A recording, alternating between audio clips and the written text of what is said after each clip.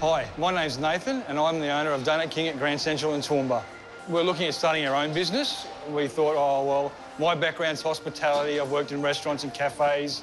Sick of doing the 9 to 5, sick of working for other people. We stumbled across this by accident. It wasn't advertised as a Donut King. Started looking into it and then thought, well, no, this is pretty exciting. It looked pretty good. It was simple, and that was the important thing. It was just easy to do. The legal side of it, or the franchise document and the leasing side, that is always difficult.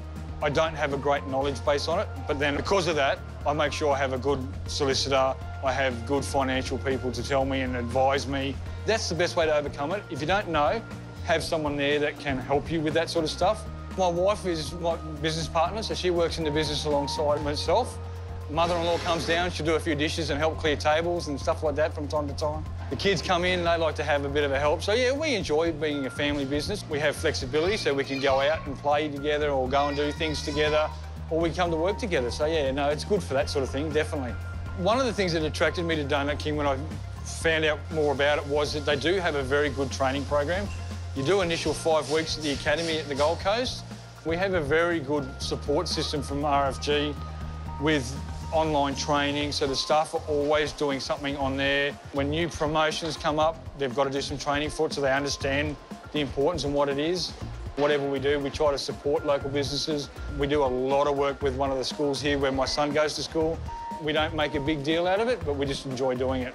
If you don't look after your customers, you don't treat them with respect and be pleasant to them and make them feel good, well, there's no reason for them to come to your store. And I'm very big on that. I like to have a bit of a joke with our regulars. It's important because they go then and tell their friends, oh, we're going to go for coffee. Let's go down to Donut King.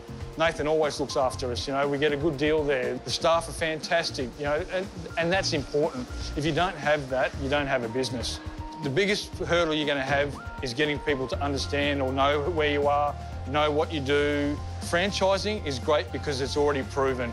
The franchisors set up the systems, you've bought into that, so you know you're walking in straight away and you don't have to worry about anything. Look at something that will fit what your skill set is, and that's important. Make sure you understand what you're buying and what you're getting into. Make sure you have a good solicitor, make sure you have a good financial advisor. We've had our hiccups over the time, and without the right advice, we wouldn't still be here. So definitely do your research and make sure you've got your support network ready to go when you first start.